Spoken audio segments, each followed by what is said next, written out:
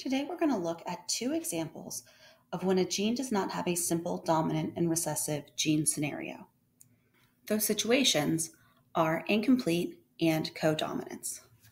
Incomplete dominance is going to be when the dominant allele does not completely mask the recessive allele. The organism's resulting physical appearance or phenotype shows a blending of both alleles. So for an example of incomplete dominance, we have our yellow parent and our blue parent, and whenever they have an offspring,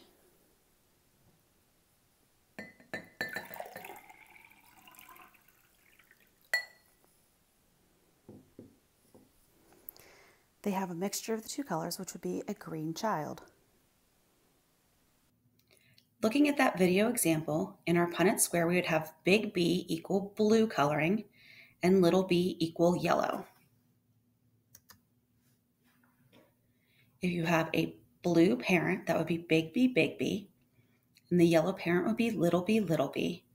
The resulting offspring would be 100% big B, little b, which would be the codominant feature of being green.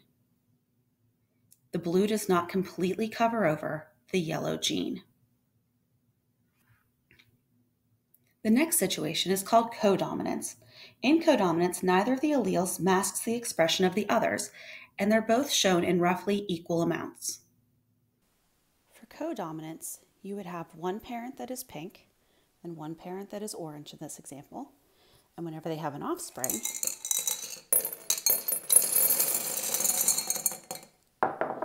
you would have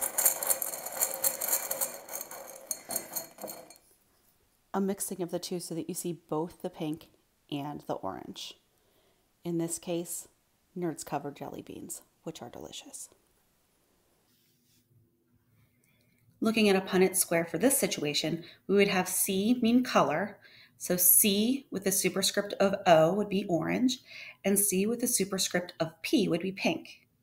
So if we had an orange parent, CO, CO, and a pink parent, CP, CP, all of the offspring would be CP, CO, which would be partially pink, partially orange offspring.